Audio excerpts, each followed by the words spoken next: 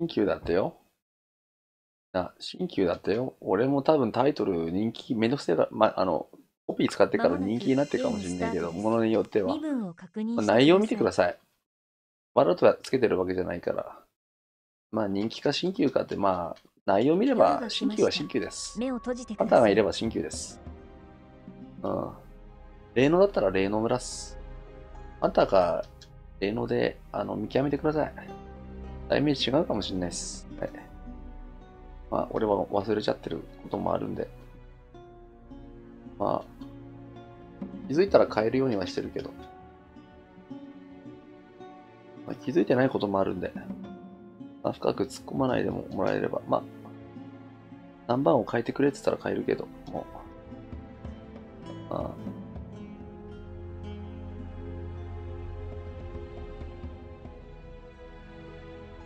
でも、そうですよね。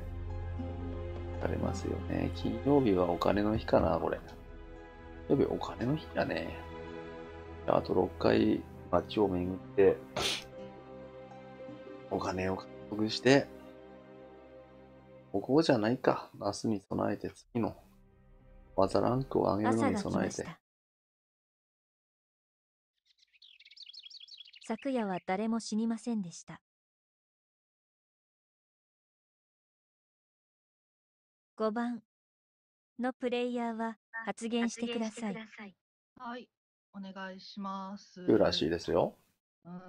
そうですね。俺の動画もね、デッドバイが終わんねえとか、アークナイトで無駄な私の頭の中を話そうかなと思います。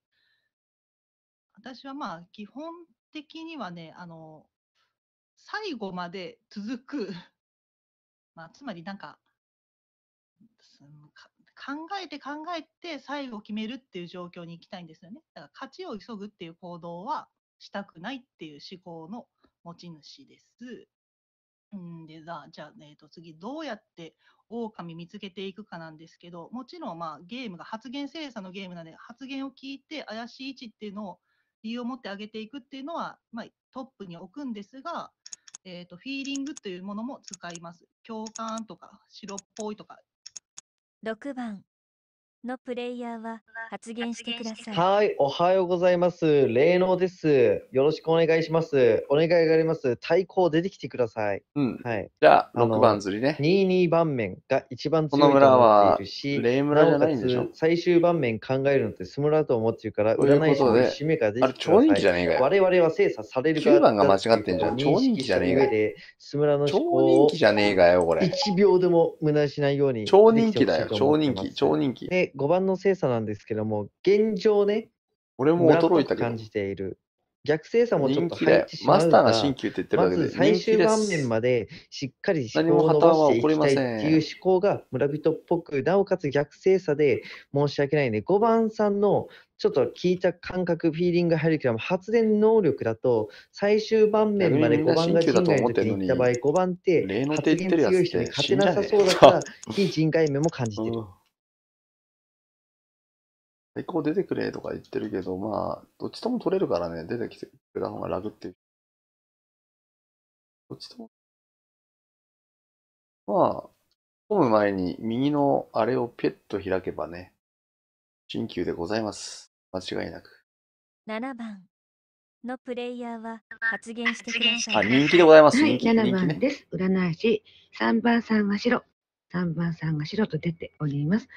この方よろしくお願いいたします。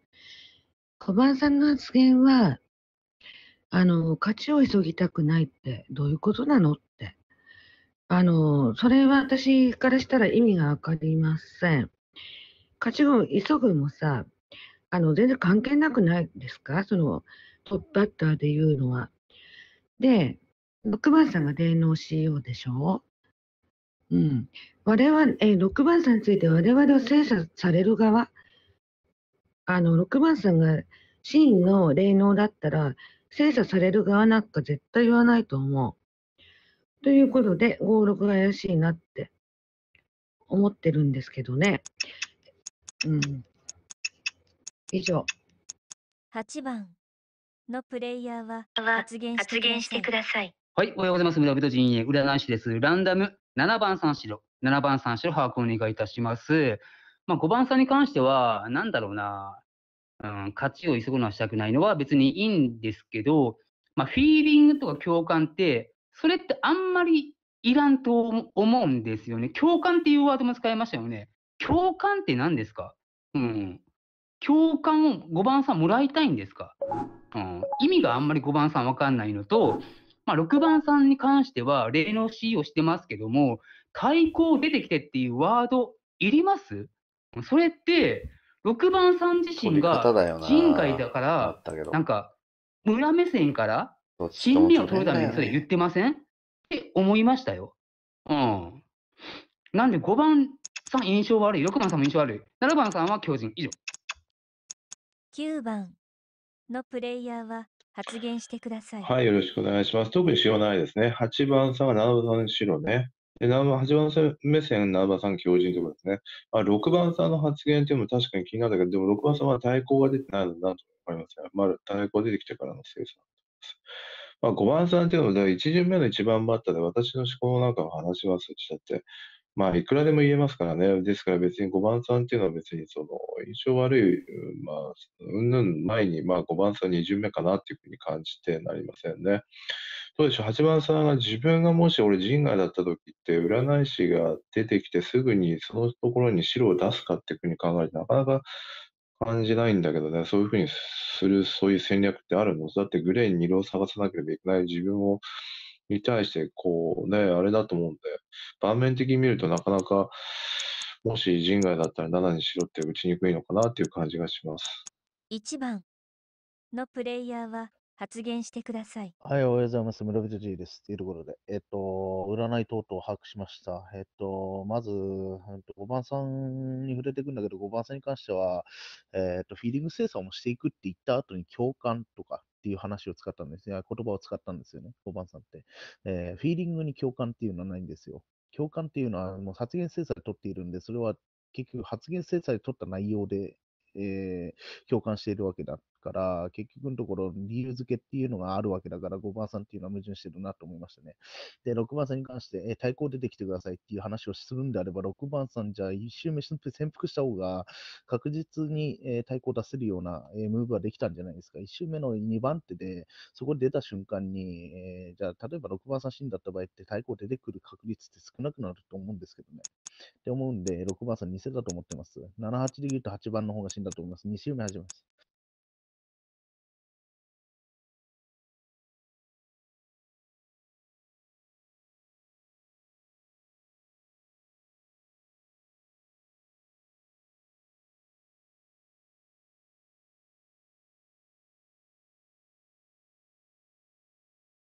2番のプレイヤーは発言してください。はい、占い師でした。6番さん、白、把握お願いします。7、8の内訳に関しては明確に、8番強靭が7に白を指した場合って、3塩で7が落として、黒だった場合って8番強靭もオートで2戦になるから、やりづらいかなって思うから、8番狼、7番強靭かなって思っている。で、9が8進って言ってるから、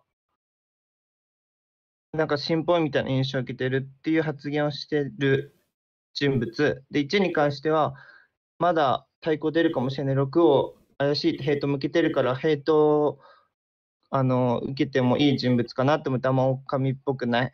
5番さんに関しては2周目。3番のプレイヤーは発言してください。はい。はい。2番が占い？はい。私が白なんですよ。だから、わかんないけど、2番して8番はね、別に83とかで出てるわけじゃないんですよ。この盤面って何なのかなと思って、この白で見てる盤面は。はい。どこをするのが最適なんだろうなと思って。2番が8番になるんでしょうけど、多分、色見る観点なら。一応、7が本当に白なのかってチェックもあるけど。だからなんか難しいですね、これ。6で、1角したら一番いいですね。スライドあったら、スライドあったやつの方から釣ったらいいんじゃないですか。レースラするやつなんてまず、卑怯者でしかないからね。A セットと戦わないやつなんて、まずそっからずり。俺は基本決め打ちしたいけど。以上。4番のプレイヤーは発言してください。はい、よろしくお願いします。村人陣営でした。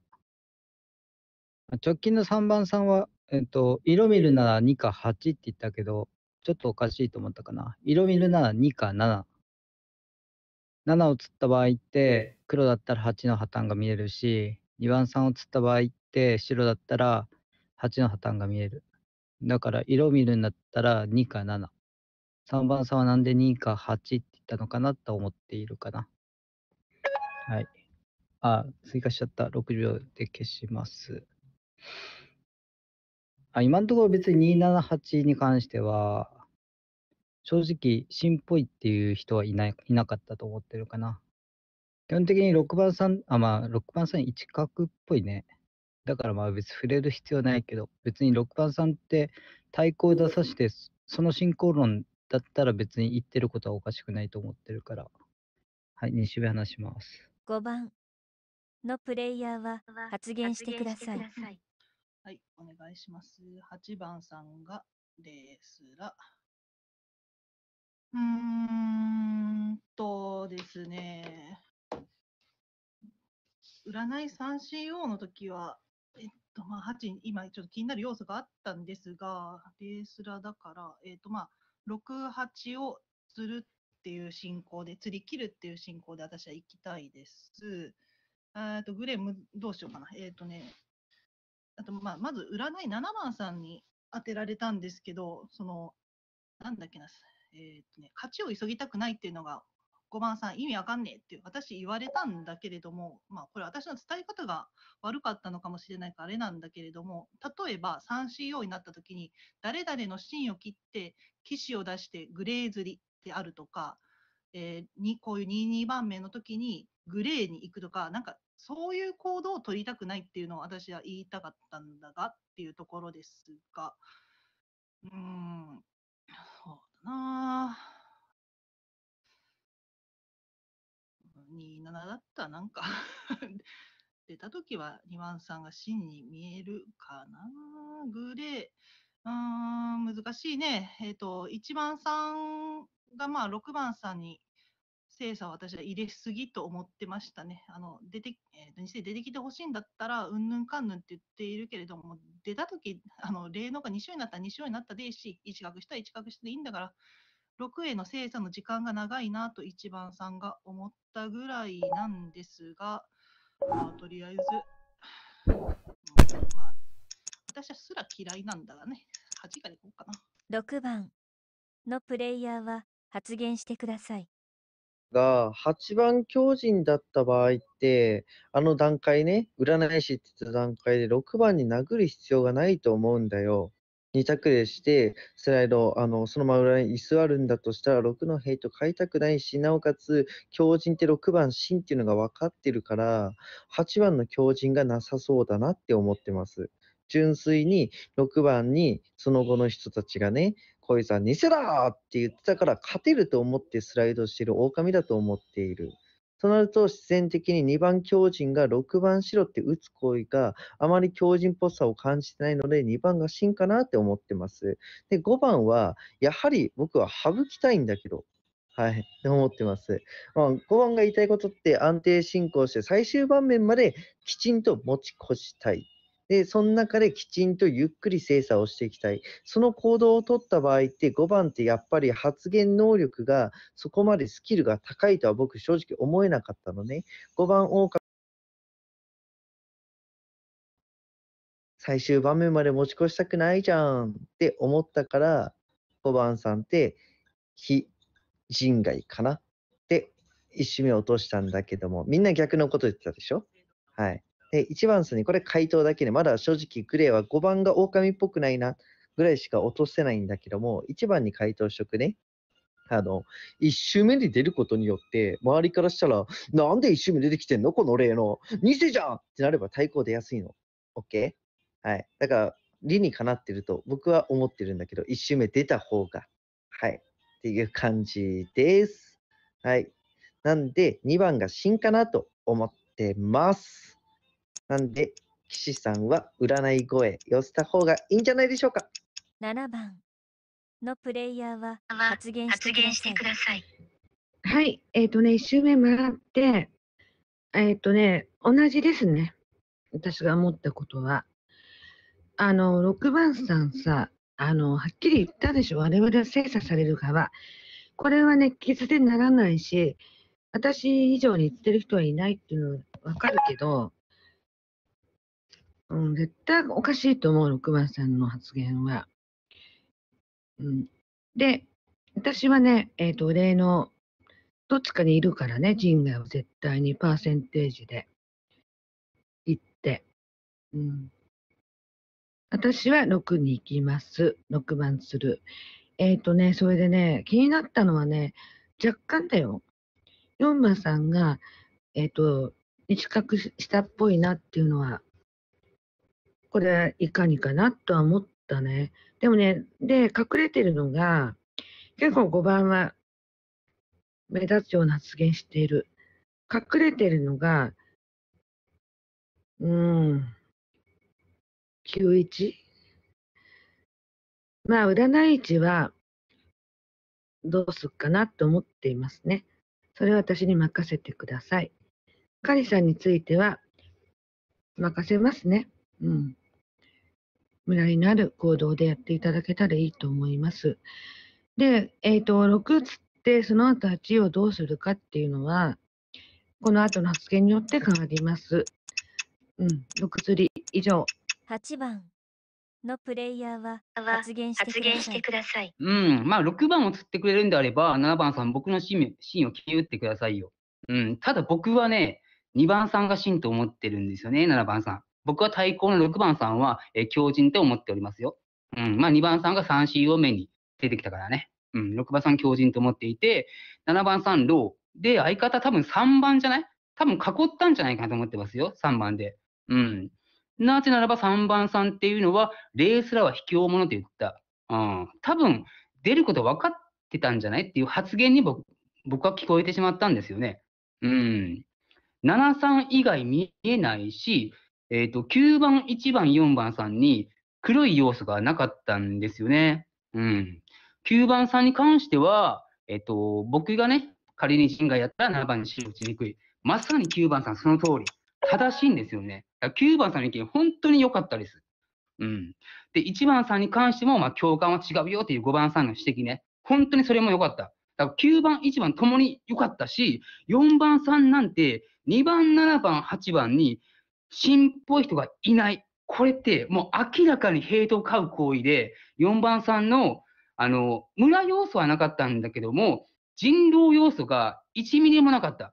ということで、9番、1番、4番さんは、白いですね。だから3番さんなんですけども、5番さんがね、なかなか色が落ちづらかったですね。なんか自己弁明ばっかりしていたような感じもしましたね。だから7番さん、ローレ3番さん囲えてなかった場合は、5番さんがあるのかなと思いました。ただね、一旦6番さんに今日は言ってくださいね。7番さんいけるんですよね。以上です。9番のプレイヤーは発なんか言してくださ、さい。八幡さんすごくいいね、スピーチだったんですけど、あの、そこまで言うんであればね、必ず2番さん、明日は3番さん占ってくださいねとかですね。だって、八幡さん、2番さん盲信してるんでしょ？だったら2番さんにそういった言及ができるんじゃないのかなっていうふうに思ったんですけどね。それが少し気になりましたね。でね、6番さんがやたらと1巡目からずっと5番さんをケアしてるんだよね。5番さんなんか、そう、最後残されてもどうのこうのだからって、やたらと5番さん気にしてるんだよね。2周目になっても気にしてるんだよね。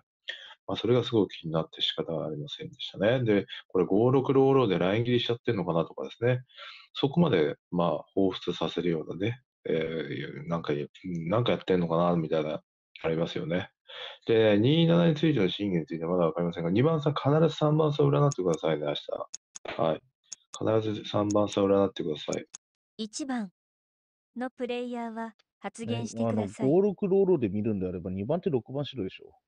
だから2番2000なんじゃないの ?9 番してって。って思うんだけどね。9番の今2周目はちょっと失速したなっていうか、マイナス点に入ったなって思ったんですけど。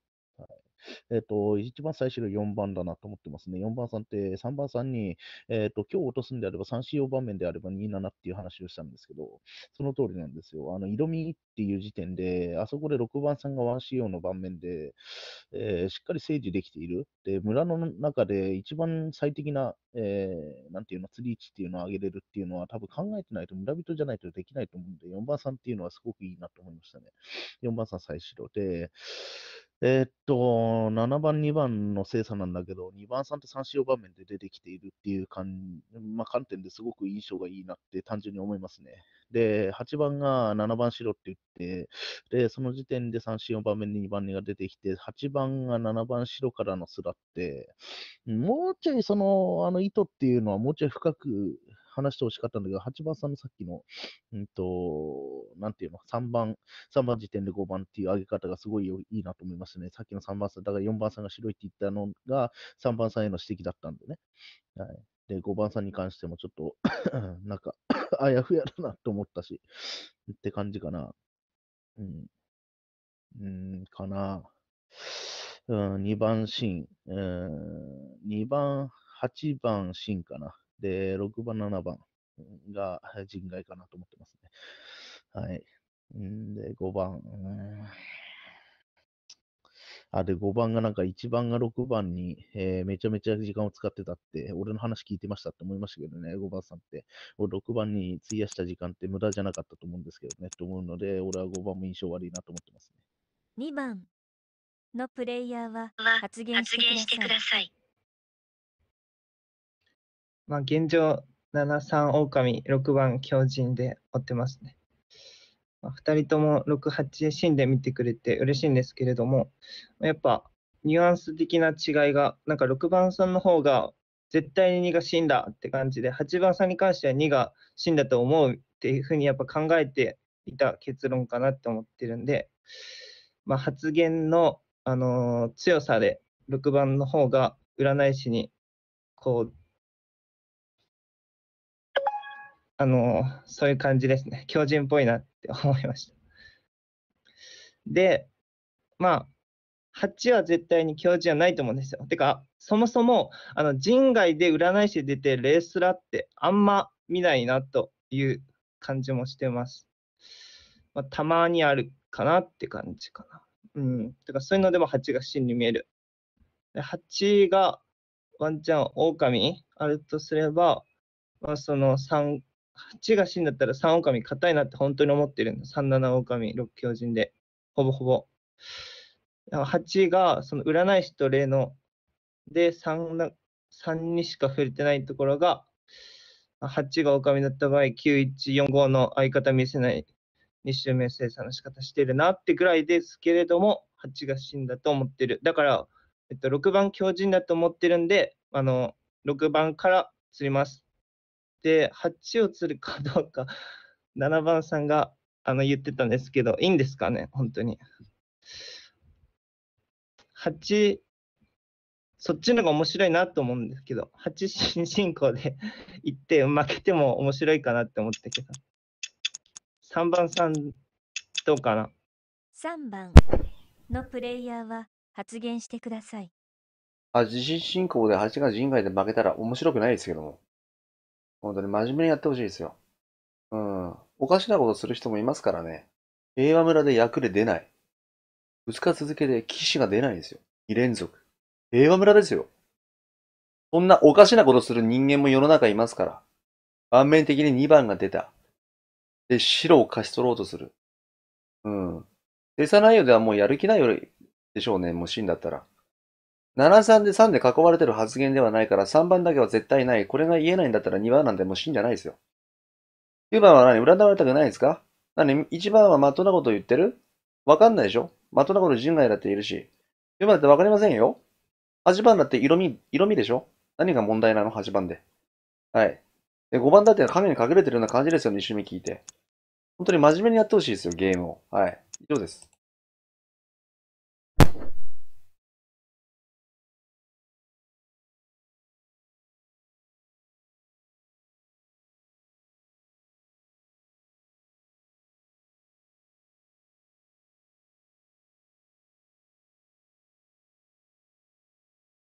4番のプレイヤーは発言してください。ちょっと難しいなと思ってるかな。で、7番さんの初週の6番叩き、5番叩きも僕はあんまり芯っぽくないと思ってるけど、じゃあ2番さんって6白持ってて、6強靭で、8に追縄をかけなくていいって言ってる人物だから、マジで27わからないと思ってるかな。7の叩きも違和感だし、2番が6番つって8番を残す進行を言ってるのが、マジで消せないと思ってるかな。だって別に8番さんって9番、1番が白いって言ってて、白置きめちゃめちゃ多くないから、正直わからんかな。基本的に霊能って黒い位置しっかり探してほしいと思ってるし、あんまり白い位置っていらない。だって別に9番って8番さんの指摘で、8番さんが人外だったら7白できないよねって別に人外でも言えるから、1番さんに関してもそう、僕は4が一番最白って言うけど、別に慣れてる人狼だったら別に3番さんの指摘なんて別にできるから、なんかやたら白置きが多いなっていうのにすごい違和感を感じるんだけど、だからこそすごいやりにくいなって思ってるかな。結果、6、8は釣り切りね。6、8は釣り切り。27の審議ができないから絶対釣り切りで27の色先とか見て総合的にしっかり最後まで判断した方がいいと思っています。はい。かな。以上。投票を始めてください。ありえん。オラじゃないべ。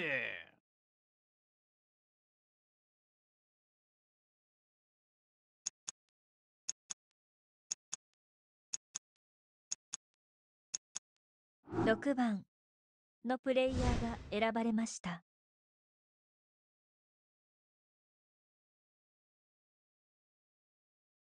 6番のプレイヤーは発言してください。でいいですか？ 1 番さんに質問です。明日答えてください。2番を死んで見ていて、なぜ6番落とすんだ？俺2番目線は別にいいと思ってるんだよ。はい。だって、占い師っていうのは、基本的に明日黒見つける可能性がある。その時に6、8審議で偽の方を釣りたい。で、それがただ単に6番白、6番がめちゃくちゃ強靭に見えるから6番落としたい。これは占い師目線だったらありなんだけども、村目線だった場合っていうのは、やっぱりリスクヘッジっていうのは下がりじゃん。はい。安定進行を取りたいとか、申し訳ないけど、それで役職の人が、ふざけんな、俺死んだろうがってめちゃくちゃ切れる場面がよく見ると思うんだけども、これは役職持ってる人のおごりと、村人が安定進行、安定マンってよく言われるの思考の違いが生まれると思ってるんよ。で、役職はおごるなっていうのが僕の意見ね。はい。だから、我々は精査される側なんだぞと。はい。最終盤面、村人が3人いて、一番多い投票数がそこなんだから、スムラなんだから、スムラの邪魔をするんじゃねっていうのが俺の意見なんだけども、スムラ目線じゃないよね、1番さんって。って思いました。投票見てね。9番は、まだ6番の黒がある。まあ、1番の指摘は良かったんだけども、と思ってるから6番。イコール2番のまだ2世も考えてるってことでしょ。だからまだ飲み込めるけど、1番だけは飲み込めねえな。はい。っていうくらいかな。一瞬落とせるの。で、3番、若干よぎったのが、8番が6番に勝てると思って出てきた狼。狼じゃないや、強靭ね。で、なおかつ安定盤面で7にご主人抜かれるかもしれない。じゃあスライド。6番に勝てるし。ってなってるのは若干想像できた。夜が来ました。目を閉じてください。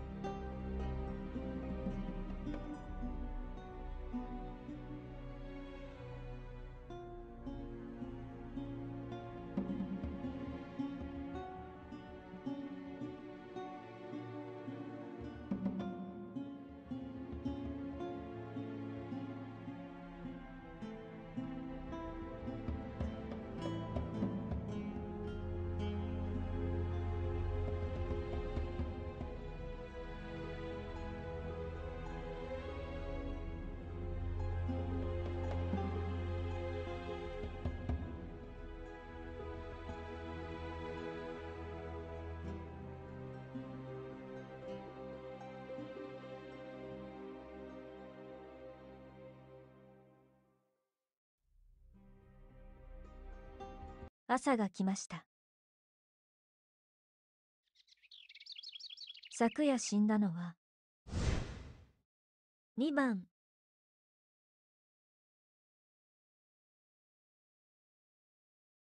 3番のプレイヤーは発言してください。はい。すごいですね。はい。2番が真の可能性が噛まれてんだから2番が真なんでしょ？知らないよ、2番真かもしんないけど、噛まれてんだでしょ？に白でしょ、普通に考えて。はあ、呆れますね。ももう呆れで物が言えないわ、これもう。いや、3の人が2番が偽なんて発言しねえんだから、2白、もう3白でおけよ、お前ら。もう、呆れるわ、ほんと。で、まあ、もういいんじゃない？ 2 番の言う分通り発信決め打つ？俺とも、もう俺呆れるわ、ほんとにもう。呆れるわ、もう。4番のプレイヤーは発言してください。3ってじゃないの？じゃあ3するよ。呆れるわとしか言ってないし。なんで8が残せるわけ？ 3.8 が真って言ってる。3.8 が絶対真って言える考察を残してくれてるならまだ飲めるけど、2が言ってるから8残すって言ってる3がおかしいと思ってるし、まあ、この盤面的にも2以下までやったら3狼、別に7強、8ローもあるから、8三ロード7強、2進っていう。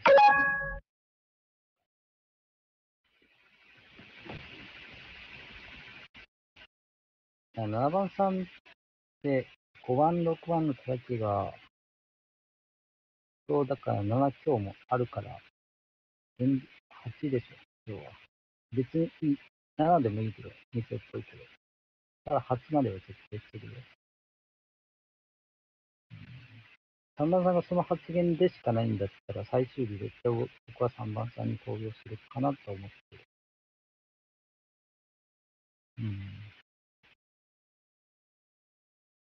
一応わからない中で、2が噛まれてる。まあ、2死んだってことだよね、多分ね。で、あったら、いや、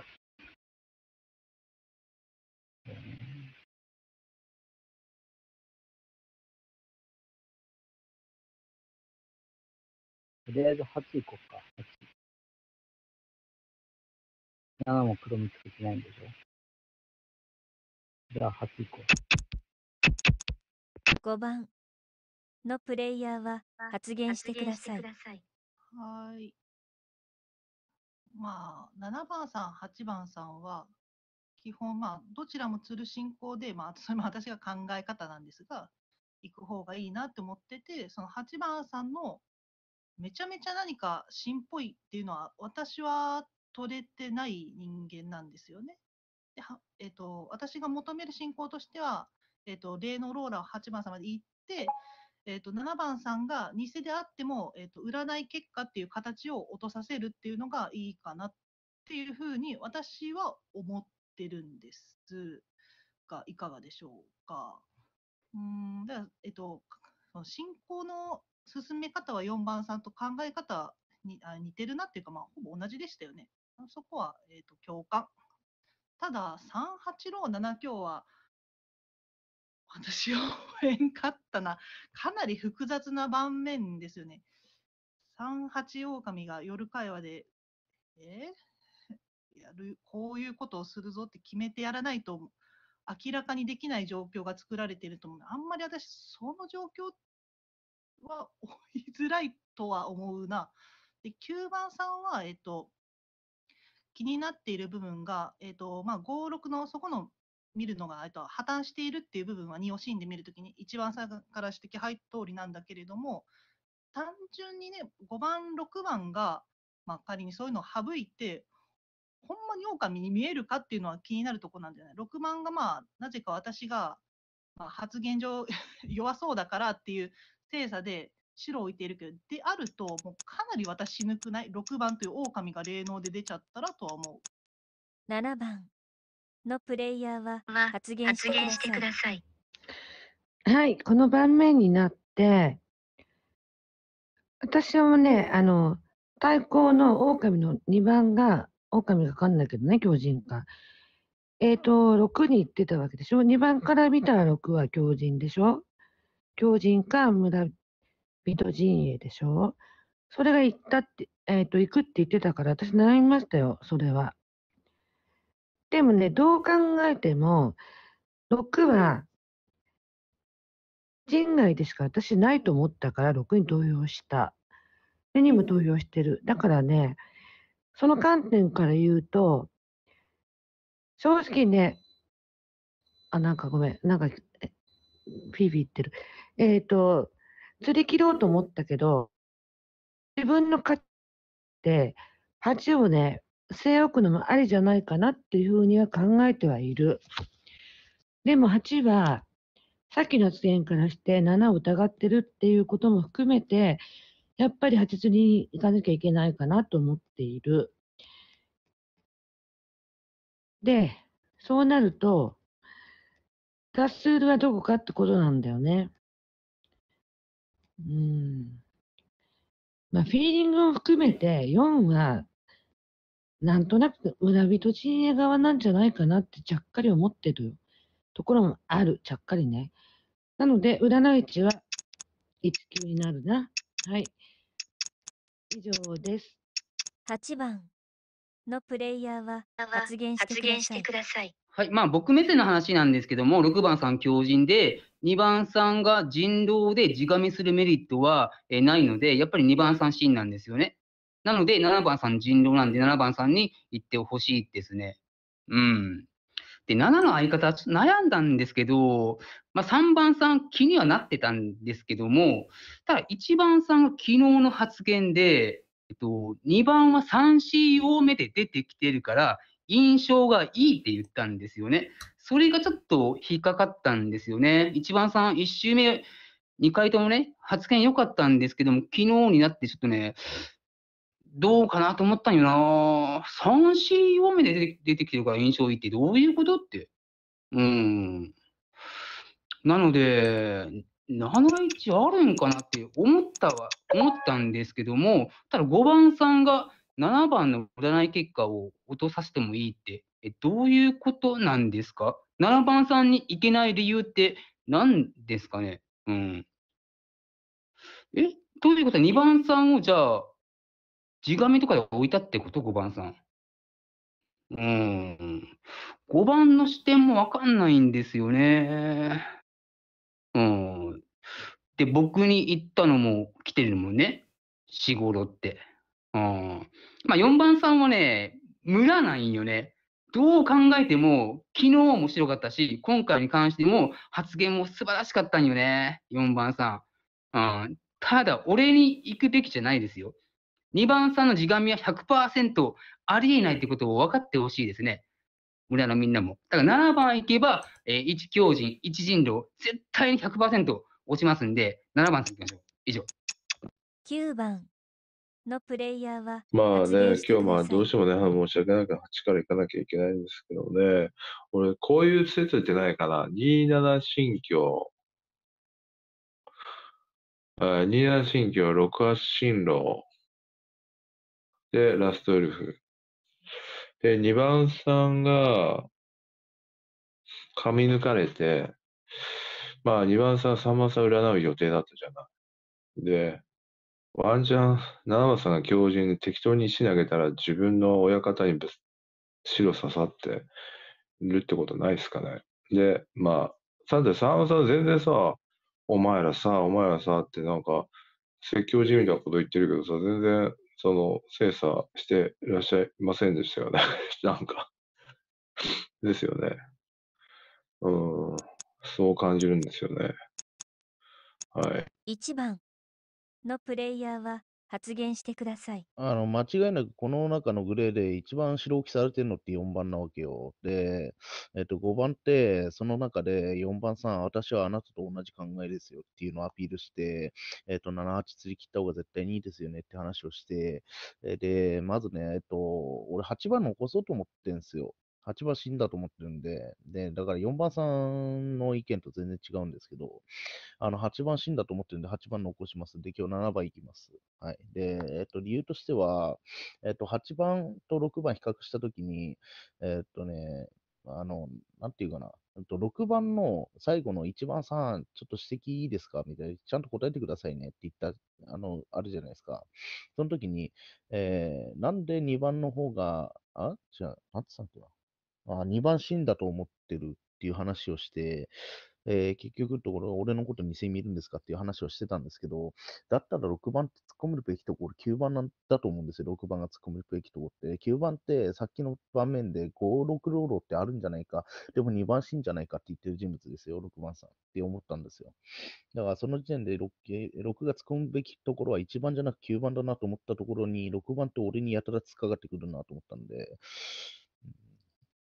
6番真には到底見えないですね。はい、なんで、とりあえず7つって8進決め打ちで、って感じにしたいなと思ってますね。で、3番さん本当に精査不可能ですね。なんか本当にこの人こそ精査する気あるのかなと思ってますね。うん。で、いいんじゃないですか。はい。って思ってます。はい、で、8番さん、死に見てるから言うんですけど、俺のことを、あんまり怪しまないでください。まずね、2番さんって3四目出るっていうのメリットあんまないんですよ。だから2番さんって結構死んだな。投票を始めてください。ありえん。オラじゃないべ。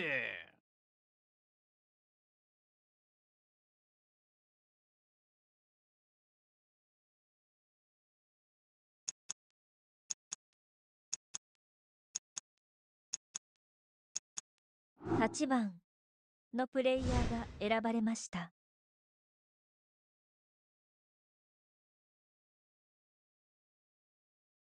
8番のプレイヤーは発言してください。まあ、安定だと仕方はないんですけども、二進路残ってるんですよね。6番さん強靭なんで。ただ、1番さん、3番さんが7番さんに言ってくれたので、やっぱり違うかな。5番は一貫として僕に言ってるんで、やっぱり5番さん目線っていうのは、僕が邪魔だったのかなって、思いましたね。5-7じゃないですかね、シンプルに。3番さん疑ってごめんね、初週。3-7は、ないな。ないね。明日はもう絶対7番さん行ってくださいね。これでも一陣量 100% 落ちますんでね。以上です。夜が来ました。目を閉じてください。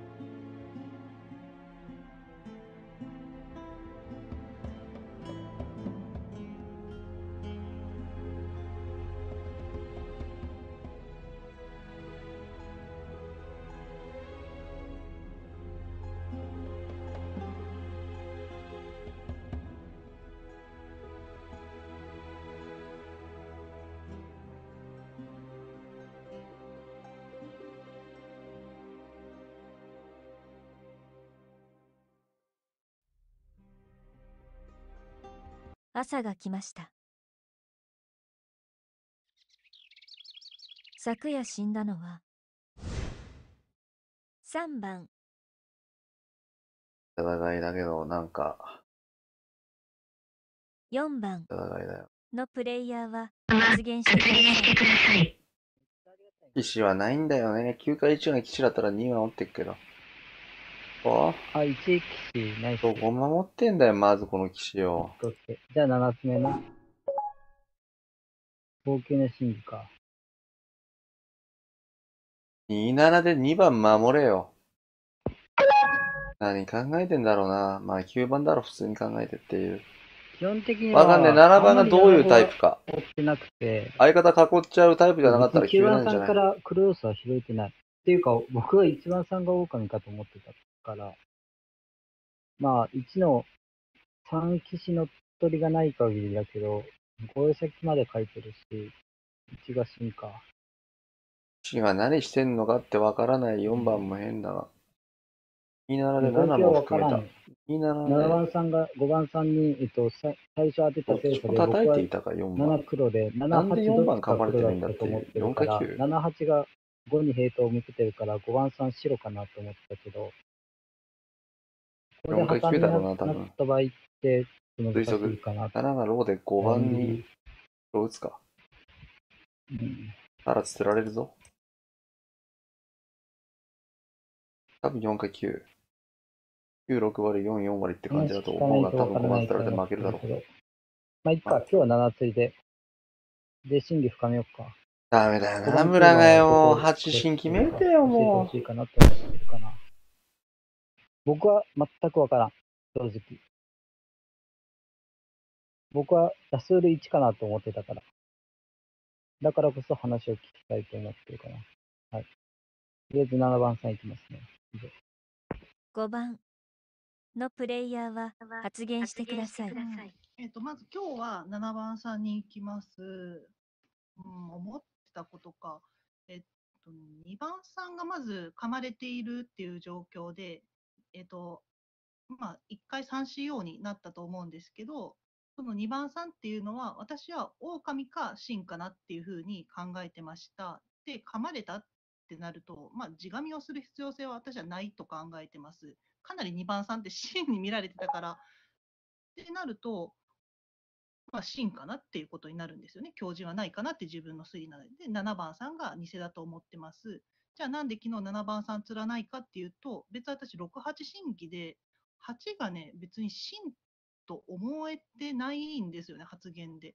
だから一旦霊能ローラーを継続させて、泳がせるって言ったらあれだけれども、そういう作戦がいいかなっていうふうに考えてました。で8番さんが昨日を、4番さんって確か、38人狼、7強人とか、まあ、そういう視点を追っていたりとか、まあ、私も含めですが、8番さん投票を、まあ、例のローラーするといえど、初日行ってるんですね。そういう状況で8が4はいいっていう思考を伸ばし続けるのは、真らしくないというふうに思いましたね、8番さんという霊能は。そういう中、ちょっと一回9番さん飛ばしますが、1番さんが8番さんを死んだという姿は、私はおかしく映ってました。で、9番さんはね、27神教と、27神教、68人狼って言ったけど、結構もう、発言上私、はっちゃかめっちゃかなってるなって、単純に9番さんには思ってましたっていう感じかな。7番のプレイヤーは発言してください。はい、1番さんが黒でした。狩人使用してますけれども、乗っ取りっていうのをね、追ってくださいね、村目線でおいては。で、1派生で黒だから、内訳っていうのはね、正直難しいね。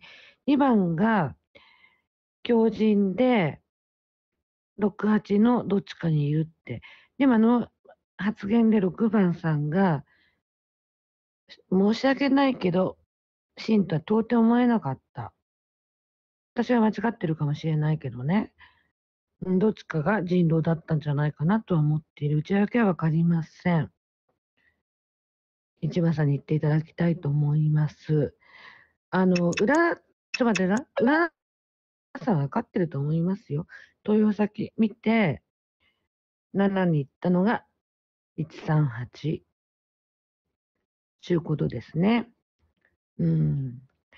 で、9番さんについては、まあ、若干隠れてるなっていうのもあったけども、明らかに1番さんが私に敵むき出してきたから、1番さん占った。4番さんはね、疑うところは正直なかったから、でも分かんないけどね。なので、1番さんに言っていただきたいと思います。1番さんもね、黒人狼だからね、もう、黒人狼だから。以上。9番のプレイヤーは今、発言7してく番さださい。ん、もうなんか出現したよね。だって7番線目線って1番さんに行ったらゲーム終わりなんでしょ？ゲームセットで勝てるんでしょあなた。で、なんで最後に5番さんも、なの、なの。もう全然7番さん視点破綻してるよ。もう話になりません。1番のプレイヤーは発言いや、してもうちょいください。精査してほしいんだけど、9番。まずね、俺なんで8番残そうかと思ったときに、結局のところ2番面で、2番が噛まれた盤面で7番つった方が別にいいでしょ。だって7番の方が明らかに偽だし、じゃあ例えば2番が人狼で、ベグ紙で、まあ自分が白くなろうとしてね、2番が噛んだとしても、2番って6白結果なわけよ。結局のところで2番って、ものすごく白って言われてる盤面で、2番が地紙するメリットが一つもないから、で、俺、あの盤面で、俺、もうそこまでは言ってないけども、強靭に心境で、占い振動だと思ってたから、2番がそこで地紙するメリットがない。2番が人狼でね。だから俺はそれを思ったし、だから俺8番残そうっていう話して7番から行こうって言ったんだけどね。それを飲めない人っていう。で、そこで7番っていうのは8番決め打ってもいいかなっていうところで7番が8番に行っている姿を見て、7番にせだなって投票結果で思ったし、って感じかな。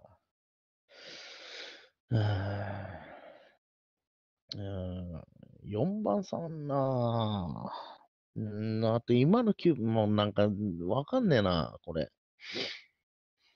5番。俺はまあ、発言で言うと5番が一番、いや、もう人狼っぽいなとは思うんだけど、でもなんかね、5番ってね、着々と自分の考えをね、オープンにしている人だなって思ったんで、俺のどこがおかしいって5番。4番の方がまだ説明はちゃんとしてるなと思ったしね。俺に対する指摘っていうのはまだ4番の方が5番よりはいいなと思ったし、4番、5番を共に俺のことを怪しんでた人物としては、って思うけど、はい、頑張る。投票を始めてください。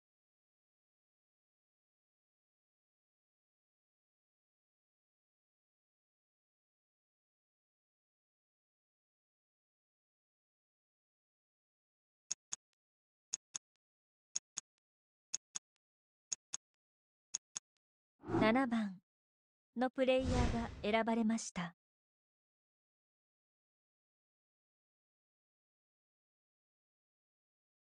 7番のプレイヤーは発言してください。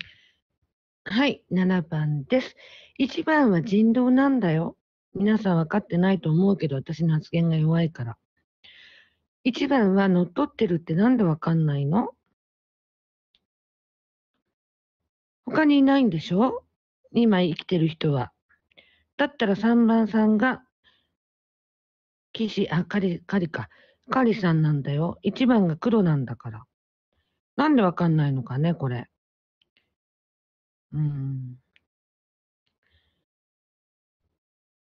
1番が黒なのです。もうそれしか言いようがないんだけどね。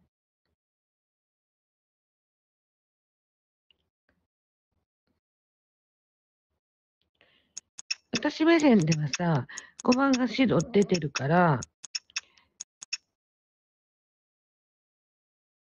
夜が来ました。目を閉じてください。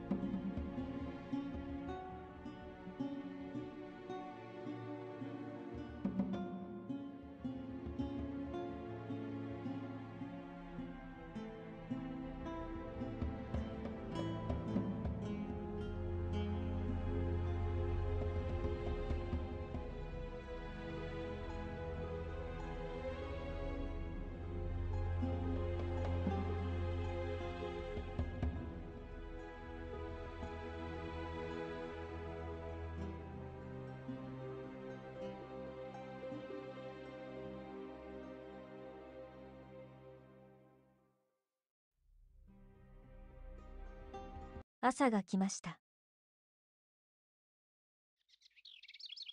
昨夜は誰も死にませんでした。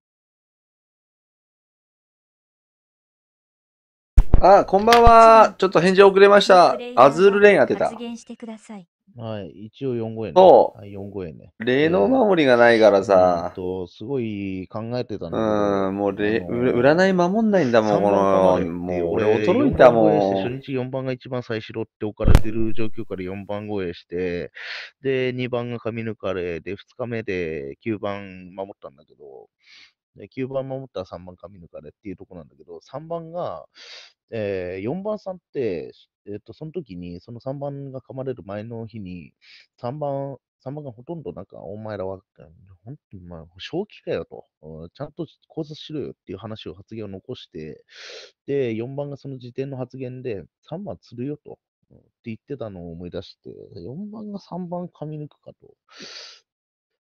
3番の残しであれば4番と他のとこ噛むんじゃないかなと思ったんで、4番のっていうの薄いかなと思うんだけど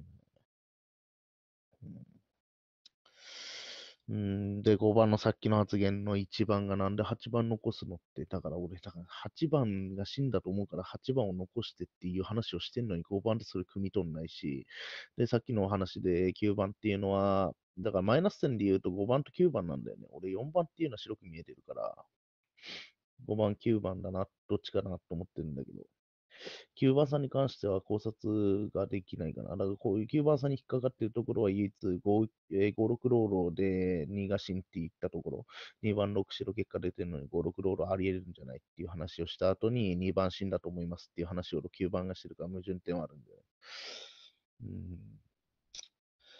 て思ってます。号泣の話聞いて決めたいけど、今のままだと5行こうかなと思ってますね。はい、以上です。4番のプレイヤーは発言してください。多分こう村だと思ってるかな。7番さん、1番さんの目線 100%7 番さん見せるでしょ。で、7黒、もしくは8黒でしょ、1番さん目線。で、7、8って5番さんに、1周目叩いてるわけよ。黒塗りしてるから、別にライン切りはあり得るとは思ってるけど、不当だったからね、叩きとしては。ただ僕は9番さんの方が出せるとしてふさわしいと思ってる。っていうか5番さんの方が考察はしてると思ってるし、8の偽要素を上げてるところは5番さんは良かった。評価できていいと思ってるかな。僕って8番さん、1周目ね、4と6と、確か1番さんだっけ ?3 票が8にしか行ってないわけ。でも8ってずっと4を白いっていうわけよ。投与されていながらも。その視点って、僕視点も全くわからない。僕も8番さん投票してるのに、8番さんがなんで俺を白視するのもわからなかったかな。7番さんにしてもそう。僕はずっと7番さんを叩いてるからね。2番さんも叩いたけど。でも7番さん視点、僕が最初。フィーリングって言ってたけどね。どっちにしても7番さんって8に縄をかけない以上、7番さんってめちゃめちゃにしてたと思ってるかな。少なからずとも28ローロの視点もあるのにもかかわらず。しかも8番って別に全然芯っぽい発言を残してないから。8番もなんか4シロットしか言ってないからね。だから7の偽だと思ってるから。で、9番さんって発言なしだから、僕は9番さん入れようと思ってます。はい。多分合ってると思うけど。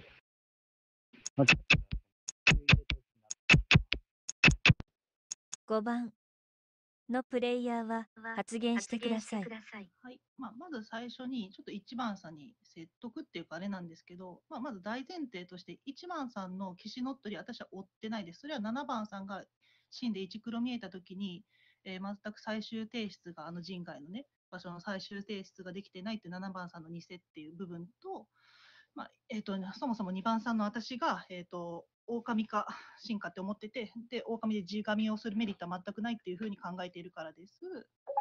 で、多分1番さんと私分かり合えてない部分って、おそらく8番さんを1番さんめちゃめちゃ真で見るっていう思考で、私はそうではないんですよ。だから私は8を偽で見るっていう思考を持っていて、そうなった時に7は、偽だとは思うんですよ。ただ泳がしておこうっていう思考で、もし7釣りから入った時に1番さんみたいに8を芯決め打つと、負けの筋が私は増えると思うんですよね。だからその釣り順は私はできないっていう思考なんですよ。ここがまず分かり合えたらなと思うんですが、だからその点で言うと、考え方が4番さんと近い。4番さんと唯一、もう違った部分っていうのは、おとついぐらいだったかなに言った通り、4番さんがあの時点、3八狼7強人っていう視点を持ったけれども、それについては、私はかなり特殊な盤面がそれの場合出来上がっていると思うから、そこは気になる点だなっていうふうに4番さんに挙げているっていう、それぐらいしかないかな。9番さんについては、ある程度指摘が飛んでいる通り、9番さんはもう思考が私バグってると思うんだが、普通に。黒一の提出がぐちゃぐちゃになってませんか？そこを気づければって思うのですが、つまり、4省きます。号泣の欄でお願いしたい。9番のプレイヤーはこれもう1発言して番がさ、ください。もう今からもう1番のことを似せて追えないからね、もうだからもう1番さんに語りかけるしかないんだけど、まあこれ4号のどちらかなんだけどさ、いきなり4がここに来て俺のこと通用しに来てる、その理由がすごく希薄だよね。つまり何？ 4 番さんって27進路で見て 7番と俺が繋がってるっていうふうに言いたいの。で、5番をバグってるっていうか、どこがバグってるのか明確に言っていないんだよね。4がもし偽だった場合っていうのは、1日前に5が9に対して矛先を向けてるから、4が5の評価回収に走って、9に矛先を向けて釣りに来てる流れが、それとも、ただ単に、まあ、どうなのかなっていうふうに思うんだよね。5の言ってる意味がさっぱりは何バグってるってどういうこと？十分にありえますよね。27新境っていうことだって十分にあるわけだって、6、8新郎っていうことも十分にあるわけだって、最後のラストウルが誰かっていうことだって十分にあるって、どこがバグってんの？ 5 番さん。27新郎だった場合だって、6、8新境であって、ラストウルフでどっちかいるわけですよね。私目線4、5どちらかいる。で、どこがバグってんの？ 5 番さん。でまあこれはもう負けなんだけど、俺にもう票が集まってきてる状況だからもう負けなんだけどさ、まあ1番さんはもうこれから追えないから、まあしょうがないよね。まあ1番さんは4、5どっちかに入れた方がいいよ。まあ俺に来たらもう負けだからね。これ5じゃなくて俺5に負けるの嫌だな、なんかな。っていうふうに感じますね。まあ何がバグってんのかさっぱりわからないですね。はい、4がもし真であれば5に入れてください。まあ僕は5に入れます。投票を始めてください。まあ難しいね。8がローだったら全く違う世界観になるけど。7が基本ローなような気がするけど。見守りはしてほしかったわな。でもどうせ3白なんでしょうね。あ、ゲーム記録見ましょうか。まあ1番がなんで残されてんでしょうかね。1番を釣りたかったからでしょうかね。5番木の水リードのを使おうプレイヤーとしてるんではしょうかね。発言してください。バグっているって言い最終方は決戦悪かったか4もしがローなら負けれないけれど。も、別に霊能の部分を神道で見るっていう思考を否定するわけではないんですけど、まあ、霊能がじゃあ神道だっていう場合ね、8は6白を出しているわけなんだから、そうなると86であると8が狼になるじゃないですか。じゃあそういうふうに考えたときって8の発言って、まあ、ちょっとこれ繰り返しになるけれども、456っていうのが初日8投票をしていって、かつ、次の日っていうのは4番38狼7強じゃないかっていう視点を追っている。私はそこにはって異論を唱えているっていう状況で、8番っていう人間はにもかかわらず4が、まあ、いいっていう評価をしているんです。それを4も疑問に思っているって発言を今言っていたけれども、そうなった時って9番さんってそれを聞くと思考が4に伸びるんじゃないかって単純に思うんですよね。9番のプレイヤーはさあ、発言してください。もしね、14でもしいるんだったらもう行って、もうちょっともうめんどくさいんで、めんどくさいというか、もう終わりにしたいんでね。一応もしいるんだったらもう行って。まあじゃあ5に行ってくださいね。もしいないんだったら。まあとにかくもう話してよ。まあだから、俺は何もバグってもいませんしですね。まあ何度も言ってますよね。27新居の可能性もあるし、それとは6発進路ですよと。27進路であれば6発進級ですよね。最後にラストウルフを探すゲームですよって、ものすごくシンプルに言ってるだけなんだけどね、それが何をイチャモンつけてくるのかなっていうね、すごいね、不思議でならないですね。ただね、4番も4番でね、いきなりね、俺に矛先向けてきてきたからね、一番さんね、ワンチャン俺4番も十分にある。ここに来て、いきなりね、5の評回収をしてですね、私に釣りをしてきてる可能性も十分にある。まあ、でも5で負けたら嫌じゃないみんなさ。ね、いや、そういう変な、失礼なこと言ってるわけじゃなくて、今の話の発言をね、汲み取7っ番ってて、いや、囲う人5のなのか囲わ発言で、ない人なのか。これで、村が負けるっていうの8がローは難しいな。だったらなんでただね、俺ね、4ないって言うんだろうね。の可能性も十分にあるしね、俺実はね、まだね、1番さんの偽も追ってるんですよ。実は3がね、ぶち込む、ね、やられちゃって、まあ、乗っ取りもあるんじゃないのか。ただもう遅いからね。まあ、はい。貸したければ5。まあ、貸したければ5かわかんないね。5入れても勝てないかもしれない。もう一応にいるかも。俺は一応にどっちかいるんじゃないかなと思ってきちゃった、なんか。まあ、今の発言の精査を見てください。まあ、多分、やっぱ5じゃないかもな。5級の欄にしてくださいなんて言わないもんね。5番さんが偽だったら。そうだよ。5が偽だったら5級の欄にしてくださいなんて言わないわ。投票を始めてくだ9さ。はいローで全方向叩く人なのか。7は5番に囲う人なのか。4番は27が色味と言ってるから別に2番7番を叩いてるわけじゃないんだけどって思ったけど。まあ、8が果たしてローなんでしょうか。難しいゲームでしたね。9番のプレイヤーが選ばれました。そうだろうね。9番はね、ふと考え直したのはね、全方向叩きすぎなんだよね、迷って。迷って全方向叩いてんのよ。プレイヤーは発言してください。目を閉じてください。9番はね、5番だけじゃなく4番も、そして1番も疑ってることが多分村なんだよ。ローなら1疑わないから。2の結果が欲しかったね。7進プランも一応27で、27の7進で、8ローっていうプランもあると48だね。まあ58か48か。まあ4か5。7番がどういうタイプかどうか。7と8がどういうタイプかどうかで。9番はね、全方向を疑ってたんだよ。1番すら。だからね、ちょっとね、前の日の考察とずれたわ。その決戦のあれが、今疑ってるところが、まあ、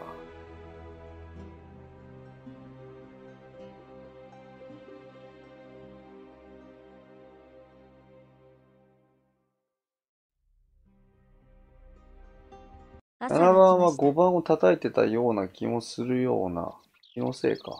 これの。でも4番もあるだろうしね。まあ、しょうがないんじゃない？ゲーム終了。だよ